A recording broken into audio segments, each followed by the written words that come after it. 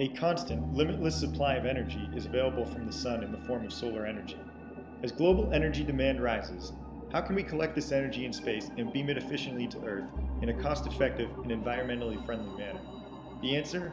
Space-based solar power.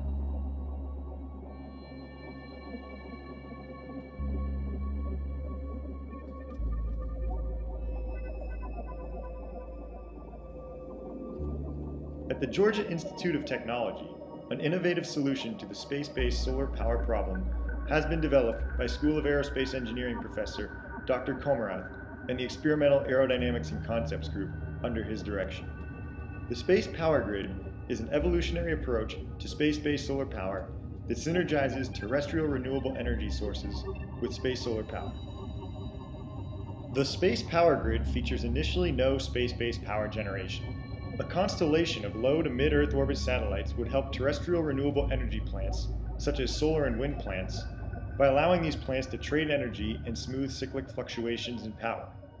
Through the space power grid network, terrestrial renewable energy sources can eliminate the need for these plants to have fossil fuel-based auxiliary generators, creating a greener alternative to helping meet global energy demands. By beaming to locations such as remote islands, where demand for energy is high, the space power grid can provide early revenue generation. The Georgia Tech approach proposes beaming using millimeter waves around a frequency of 220 gigahertz. Millimeter wave beaming would decrease antenna and receiver sizes, greatly reducing the mass of the spacecraft and in turn, overall system costs.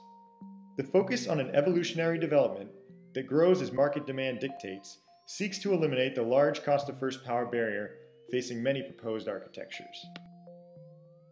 The first phase of the space power grid architecture features no space-based power generation. Rather, this stage focuses on the efficient transfer of energy among terrestrial energy plants. A constellation of initially around 20 low to mid-Earth orbit satellites would eventually grow to around 100 satellites and include roughly 100 ground facilities over 17 years. The second phase, beginning 17 years after project start, introduces space-based power generation. By utilizing the infrastructure already established by the first phase, the Phase 2 satellites can replace the Phase 1 satellites as market demand allows. The final phase, starting sometime after the first 17 years as technology allows, would introduce large, high-altitude, ultralight solar collectors.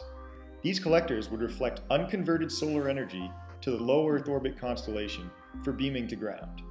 The advantage being that large amounts of energy can be collected with only a few large collectors, with minimal losses in reflecting to the SPG constellation, as there is nothing in space to absorb the solar energy. The solar energy would then be converted to millimeter wave before being relayed to ground, allowing the system to eventually reach terawatt global power production. In order to illustrate the efficient transfer of energy using millimeter waves, the Georgia Tech Space Power Grid team proposes a US-Indo demonstration of space-to-space wireless power beaming. Using SDK satellite tracking software, a model of this demonstration has been developed. Using 4 satellites and 4 ground locations in the United States, India, and 2 other locations, continuous beaming capability has been illustrated using near-equatorial satellites at a mid-Earth orbit altitude, showing that the SPG concept would only require a modest initial investment. The space power grid is an innovative evolutionary approach to space solar power, utilizing large-scale international cooperation to efficiently deliver power across the globe.